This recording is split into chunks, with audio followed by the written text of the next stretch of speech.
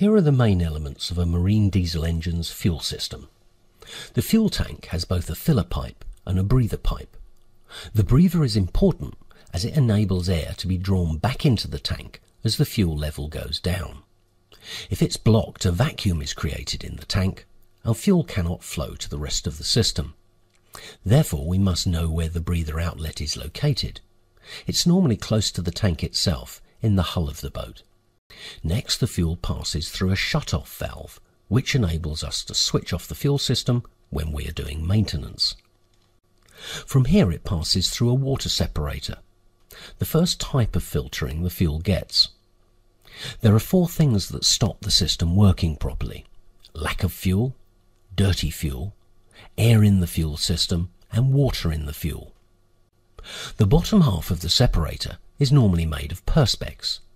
Through this we can see the separated water lying beneath the fuel.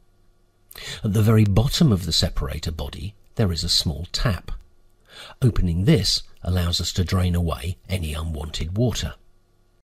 Next, the fuel passes through a lift pump. This is a diaphragm-style pump bolted into the side of the engine that sucks and pushes the fuel around the system. They are rarely problematic.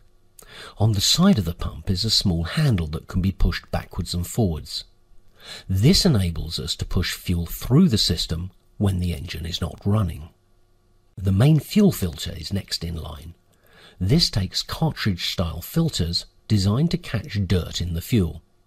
They are easily changed by simply unscrewing the old cartridge and screwing on a new one. On the top of the fuel filter holder we find the pipes carrying fuel to and from the filter, plus an additional screw or bolt. This is for bleeding air out of the system.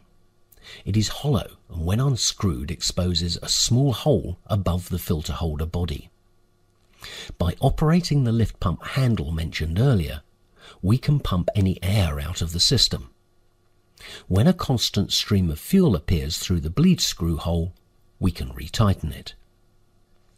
From here the fuel passes into the injector pump, which regulates the flow of fuel to each cylinder, and from there to the individual injectors that deliver the fuel into the cylinders. There is also a return pipe from the injector pump back to the fuel tank for any unused diesel.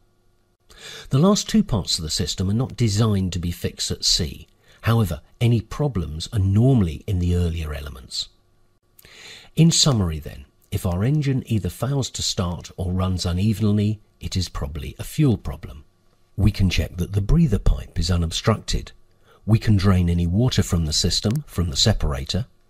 We can change the fuel filter, and we can bleed air from the system using the combination of the bleed screw on the filter body and the lift pump's manual operation handle.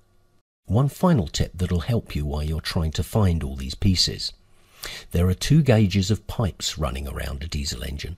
The thinner is used to carry fuel. The thicker is used to carry water for the cooling system, which is discussed in the next lecture.